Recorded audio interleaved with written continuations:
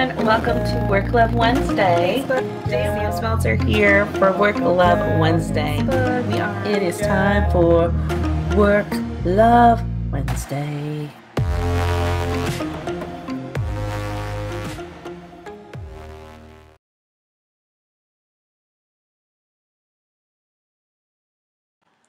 Hi everyone, welcome to Work Love Wednesday. It's been a while since I've done a Work Love Wednesday. I think I was just looking at the videos. It's been at least 6 months. And if you've never watched Work Love Wednesday was basically like almost a year-long experiment of me seeing about doing live video streaming and just getting used to it and getting used to being in front of the camera, which I'm so grateful for, because now with everything that's happening, definitely have had to be in front of the camera, being on video conferencing. And in fact, I think, where was I sharing this? Oh, I was sharing this in my college course, but my kindergartner is doing video virtual learning and video conference calls, and she's like freaking out. Like, it's very nerve-wracking for her to be on these video conference calls, which I totally get. Because I was definitely there before as well. So Work Love Wednesday, bringing it back. Work Love Wednesday originally came out when, I don't know, like most things that evolve, I just kind of start doing it because somebody told me that. I had a mentor who said, stop planning and just let them happen. And so that's what I'm doing.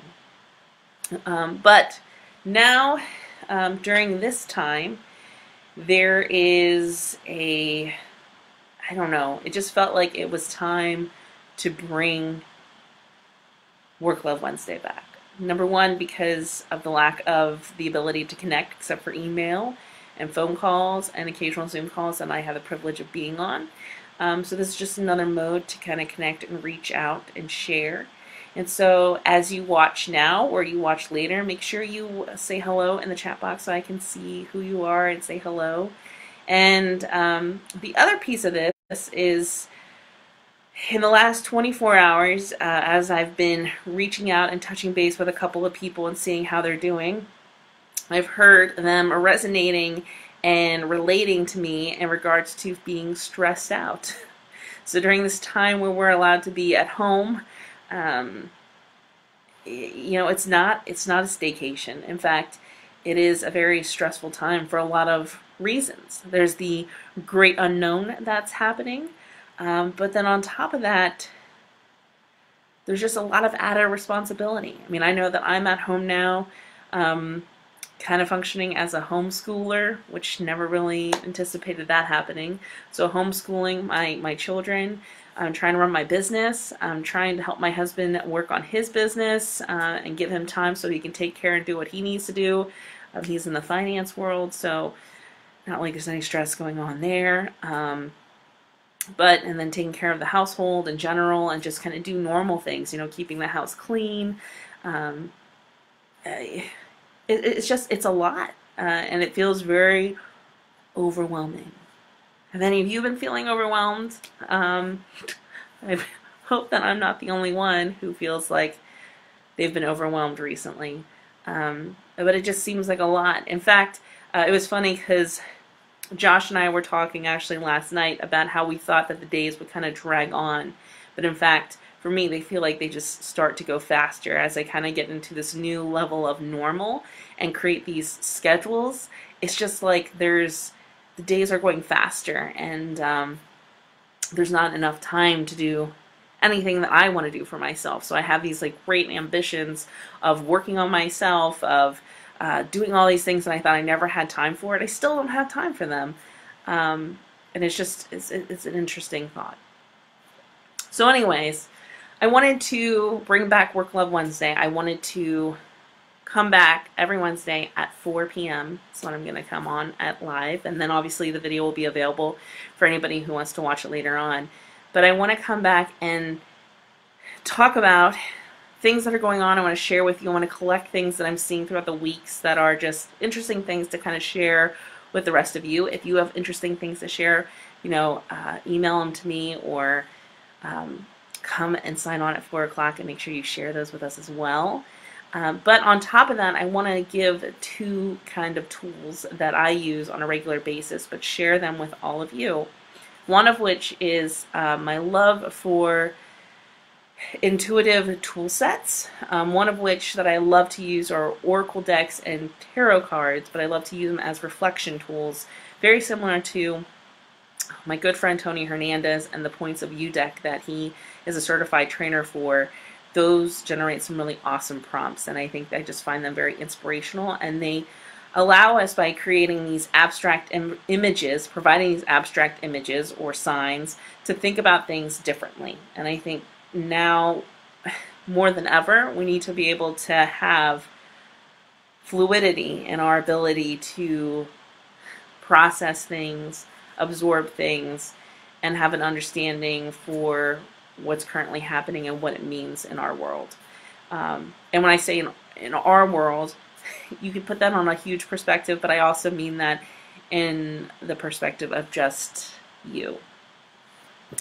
So I want to do that. I want to take you through an intuitive tool set. The other piece that I want to do is I want to leave you with some relaxation techniques. So I want to do that every week by helping you regulate your energy. So a lot of you know this. If you don't know, I've been studying for the last year traditional Chinese medicine in the form of medical Qigong.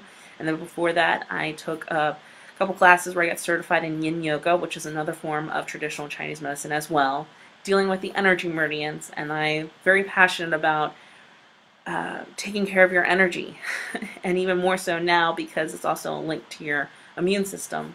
But one of the things that go hand in hand is when we are stressed, the way our body has to react when we are stressed, it basically leaves our immune system vulnerable. So with all the things that are happening right now, if you are feeling stressed, which I know I am, it's very important that we find ways to make our immune system stronger. And obviously, you know, washing your hands and getting good night's sleep, all those things are important as well.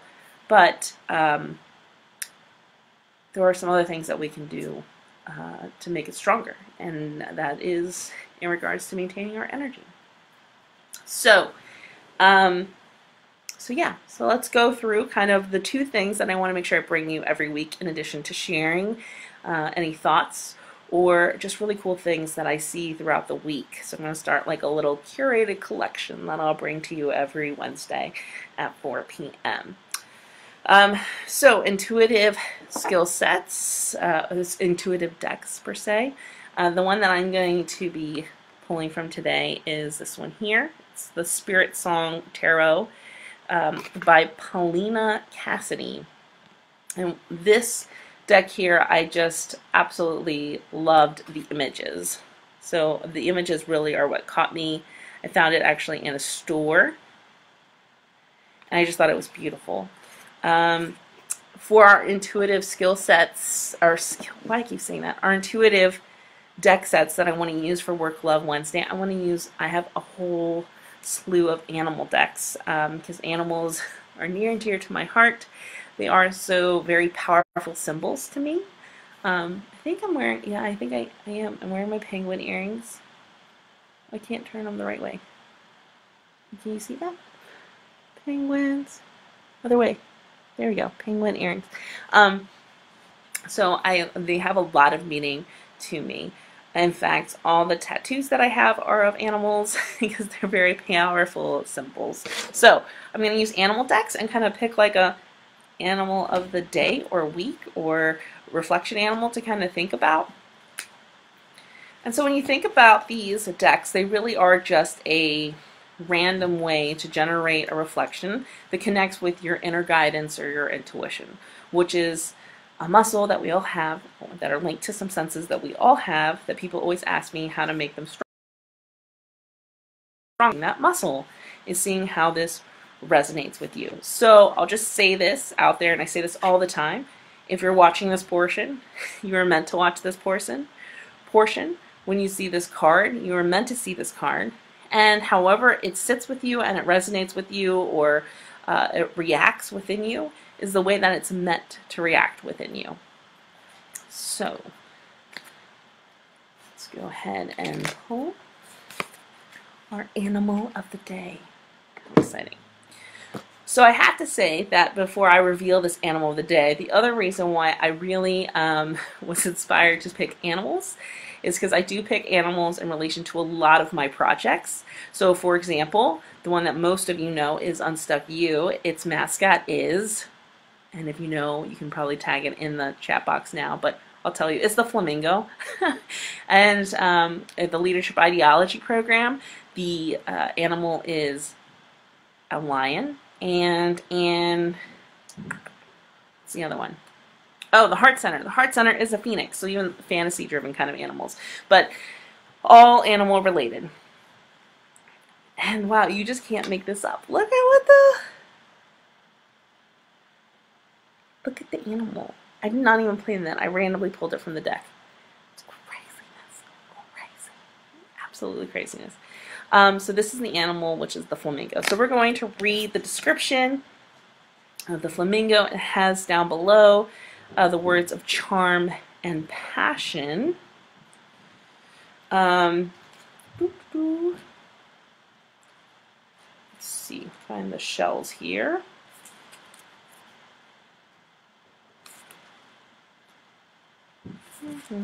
Other way. Feathers, queen. Let's go to Knight of Shells. Here we go, the flamingo. So the flamingo is our animal of the week. Let's say that.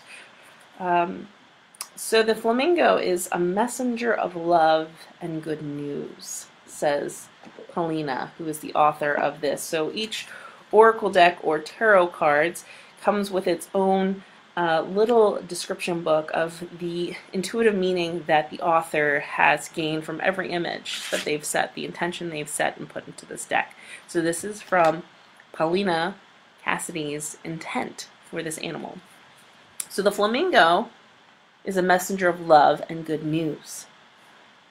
The flamingo's heart leads the way in helping you to act upon your dreams, graceful and charming. He's your enthusiastic guide in helping you follow your bliss, unearth your inner gifts, and seize an opportunity. Be receptive to your emotional energies as they will bring your vision to life. As you work towards achieving your ambitions, be open to exploring your passions. Life is a stream of opportunity. Seek new sources of inspiration and remain focused along the way. So a beautiful message for today, and I will say that that encompasses a lot why the flamingo is the mascot for Unstuck You. I'm always flattered by the amount of flamingo pictures I get tagged in and sent, and I do love flamingos. But that mascot is really geared towards the people who feel called to take the Unstuck You program. It's to help them unlock inside them those inner dreams and that inner potential. But for me right now, reading that message, one of the things that I'm really truly grateful for in this moment of time, and actually I just got off a team call today with the Leadership Arts team, and talking about how in January we launched something called the HRart Center, which is truly a heart-filled project for me. It's the work that I want to do. It's the work that's a lot threaded through this idea of bringing Work Love Wednesday back. And I haven't had the opportunity to really pursue it because there have been other professional opportunities that have been really important and great and excellent. And I wasn't ready to let go. And I thought I could do everything. And I could not do everything. I have to make a priority to do my passion and to follow my dreams. If I want to write another book, I got to make time to write that other book. If I want to launch a new program, I need to make time to launch that program and set aside other programs that maybe are not my passion any longer. They're not that full heart-filled moment for me anymore. And so this has allowed me to kind of do that, really prioritize, do the things that I have to do, but really examine, what is the work when I only have so much time during the day, because there was this assumption to me that we're going to have all this time. I don't have all this time. I have still a finite amount of time, and what am I going to use that for? You know, when am I going to choose not to be with my children and focus on my work? And it's got to be worth it. And so I've been doing a lot of work on the Heart Center, so much so that we got an online platform launched. So I started last night teaching live yin yoga classes and recording them. So now there's a class library, and that's free for the next 2 weeks. So if you're interested in that at all, they're called the energy cultivation classes on the website. So if you go to leadershipisart.com, click on calendar, and under upcoming events, you can click on there and check that out. The other thing is I have a workshop that I'm running on Friday that's free, live. It's hosted live at 9 a.m., 12 p.m., and 3 p.m. It is the Heart Healing 101 workshop, and it's going to give you a lot of the tools that I've picked up through my studies in traditional Chinese medicine and spiritual aspects, and how I've been combining them to create this restorative practice so that we can show up at our best and do the work that we're meant to do, which I call that heart healing, which is when we do it in the professional context to really help us show up at our full potential, at our best. So I have that coming up too, and you can find that too at leadershipisart.com. Click on calendar and under upcoming events, and I'll make sure to tag those as soon as I close this out in the replay so that you can find those easily as well. But I've been able to do that. That's all been in 2 weeks, and I've struggled for months to help make that happen. And so I am grateful for this pause that has, with all of its uncertainty, with its all other forms of new stress, given me the ability to really choose what is significant enough to still be a priority during this time. So there's your animal of today. If you're willing to share how that message or thoughts that came through your mind as I read the message from the book from Paulina Cassidy resonated with you, please share those in the comments. You know, this is the way that we get to connect. If you don't want to share them there, but you would be willing to let me share them next week, please go ahead and email me. So I'll make sure I put my email in the comments too. But yeah. All right. So the last thing that I want to leave you with is just a little bit of a stress reliever. This was the class that I was running online called Inner Tunings. It's a form of Qigong that's all about regulating energy. So when we regulate our energy, it helps to bring us balance. It's the last thing that we do in any kind of Qigong practice to make sure that you're grounded enough and balanced enough and that you don't have any energy anywhere else. It's a great way to calm down and bring anxiety down as well. So we're going to do a very basic practice that is called the microcosmic orbit. So you can do this seated. You don't have to do any funky. And I'm going to take my glasses off so I'm more comfortable. So what we're going to do is basically for the microcosmic orbit, we're going to run our energy up this invisible channel / cycle. It's going to start at your lower abdomen. Your lower dantian is what we call it in traditional Chinese medicine, which is right below your belly button. And we're going to run it up the back, so it's going to travel up the spine and over the head. So you actually push it down from your lower dantian, your lower abdomen. It's going to go underneath you and then travel up your spine, over your face, and then like a warm waterfall, trickling down your face back down. So you're going to feel this energy traveling around this orbit. Okay? So you're going to just close your eyes, focus on abdominal breathing. So when each inhale, the belly is getting bigger and it's getting smaller, making the breath slow, long, and deep. Feeling the energy going down, going up the spine, over the face, and back down. And you can even use your hands almost like training wheels to feel the energy traveling up and back down and back up and back down and up and down. slowly. You don't want to try to make your energy cycle too quickly because it will throw you off balance. Just like a slow stream.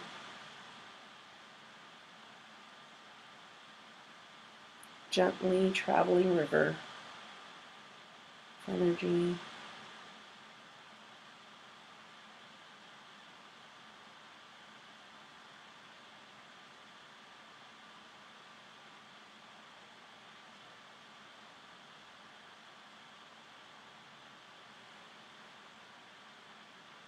Do 2 more cycles.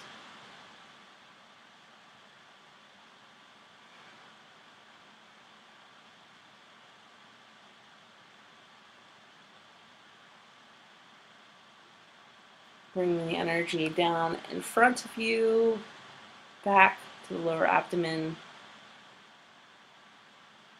allowing that energy to settle down in that lower abdomen, that lower dantian, which is your reservoir. That's where the energy that you have that's extra, that you store to be used when you call upon it. Anytime we do any sort of energy practice, it shakes you up almost like a snow globe. So this is that settling of the snow.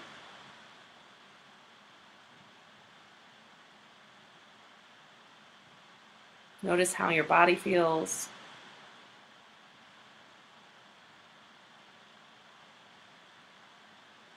You can gently open your eyes. And thank you so much for joining me. I will see you next Wednesday at 4 o'clock.